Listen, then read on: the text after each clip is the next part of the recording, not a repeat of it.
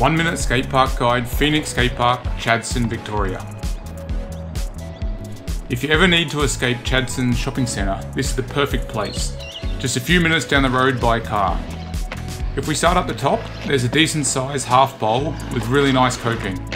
The only downside is you need to get speed from the other side of the park to skate it.